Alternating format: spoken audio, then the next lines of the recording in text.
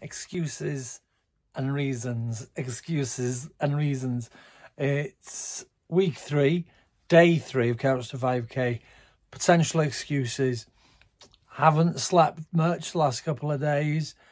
It's cold outside. I'm knackered. It's almost lunchtime. Can't find my coat. No, I can't use that because I'm wearing it. Just go and do it. A big tip is the amount of time it takes you to think of excuses for not going, not reasons. You'd have gone. So I'm going. Damn you, Couch to 5k.